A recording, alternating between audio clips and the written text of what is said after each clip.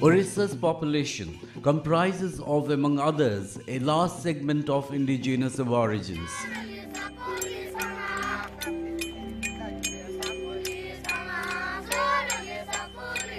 They live in the hinterland, which has rich mineral resources under the earth and thick forest cover on the surface. Over the years, sustenance of life of these communities have been becoming very difficult as their natural habitats have been continually destroyed due to hectic mining activities and industrialization attended with deforestation. The scope to sustain life through traditional means has been constantly shrinking, making them vulnerable. Besides this, lack of communication, education, health care, and alternative vocation has aggravated the plight of the indigenous aborigine.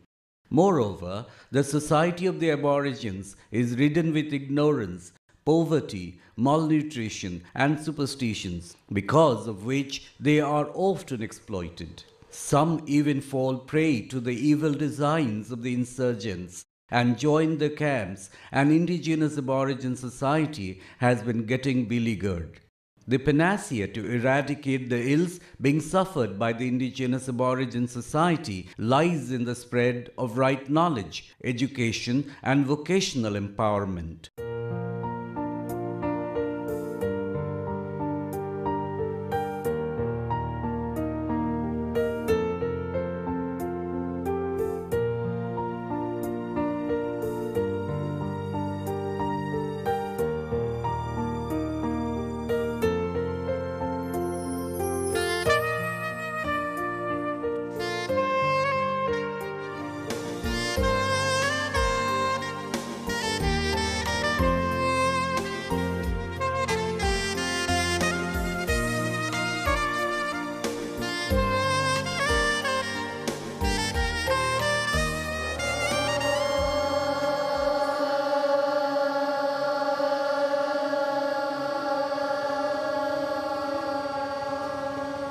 This slice of heaven is not created by a man who is enough to donate, nor it is funded by any agency, government, non-government, or corporate, but by an individual who lost his father at an early age of 4 and began a life ridden with abject poverty and had to endure many social and economic challenges himself.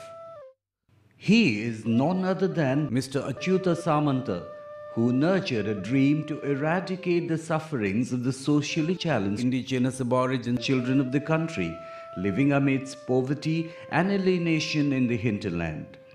In 1992-93, the visionary mind of Mr. Achyuta Samanta thought of a model plan to empower the indigenous aborigine community through holistic education, rigorous life skills, personality development, vocational skills training, and many other innovative pedagogical moves. Kalinga Institute of Social Sciences KISS started with just 125 indigenous aborigine children way back in 1993, has today grown into the largest residential institute of the world for 25,000 aborigine children.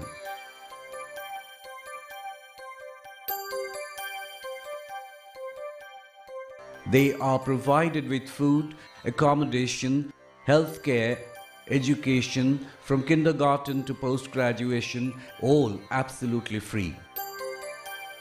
KISS ensures the total transformation of the indigenous aborigine children and is indeed a revolutionary endeavor. The physical infrastructure in KISS today comprises 1.5 million square feet of built-up area standing on 80 acres of land and is replete with many modern state-of-the-art amenities including multimedia-enabled classrooms, state-of-the-art laboratories, up-to-date modern computer lab, library cum reading room on 15,000 square feet with 20,000 titles, a tribal museum with a collection of anthropological materials is a place for research on life and culture of the indigenous people. Multipurpose hall cum dining hall with a seating capacity for 10,000 people. Water filtration and bottling plant on reverse osmosis technology, 200-bedded dispensary, a modern bathing and toilet complex, steam-operated mechanized kitchen, eco-friendly solar-powered campus lighting and 24/7 surveillance with deployment of closed-circuit cameras. Given the right education, right training and right grooming, the indigenous aborigines too can excel in all areas of human skills at par with the mainstream human communities. The children in KISS have not only excelled in academics, securing 100% result, but also have performed well in sports in the international arena, winning World Cup in rugby in London and participating in Commonwealth Games and Asian Games, etc., have proven their caliber. KISS students have recently scaled new heights of glory. These students have not only been posting excellent results in various qualifying examinations, but also are doing excellently well in the field of higher studies and research by joining the most prestigious institutions like IIMs, IITs, and others on their own merit. Apart from academic activities, these students have been participating in various national and international social events such as Global Walk for World Peace, Malala Day celebrations at United Nations headquarters in New York, etc., besides visiting over 20 countries on various exchange programs. They are also doing exceedingly well in cinema and other performing arts. How can we improve? KISS was selected by the UNFPA to represent Asia to participate in the live discussion with the UN Secretary General Mr. Ban Ki-moon on the occasion of the International Youth Day. In order that the students find a job at the end of their education, they are provided with vocational training in over 50 trades, including integrated farming, animal husbandry and others which use the inherent skills and inclinations of the students. The scheme Earn While You Learn is indeed unique and instills confidence on the children's creativity.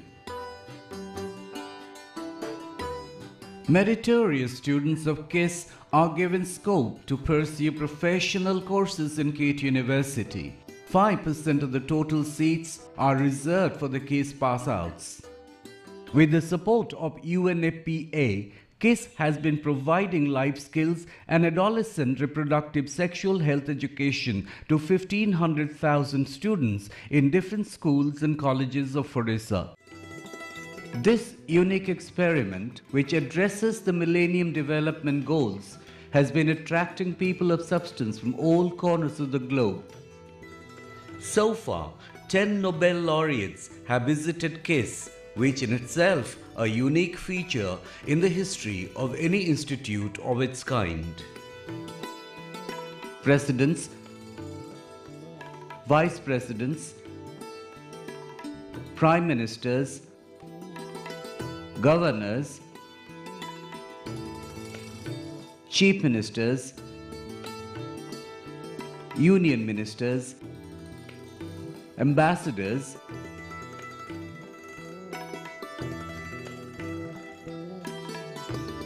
educationists, planners and policymakers,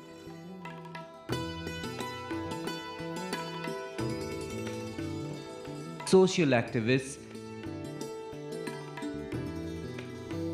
columnists, sports personalities, cine stars, legal luminaries, and many others who hail it as incredible and in unison talk about its replication everywhere.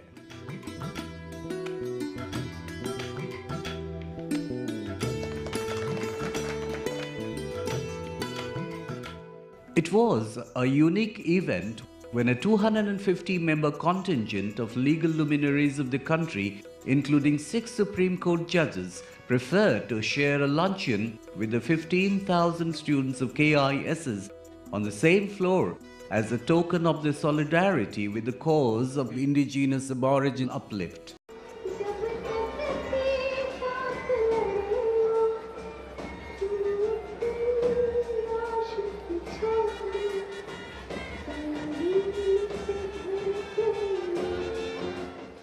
Several contingents of student volunteers from different universities across the globe visit KISS every year and spend meaningful time with the students of KISS.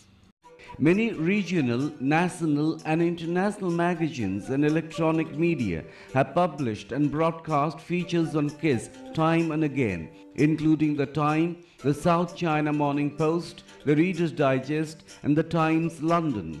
The American Public Broadcasting Service PBS, having the highest ERP rating, featured a program on KISS.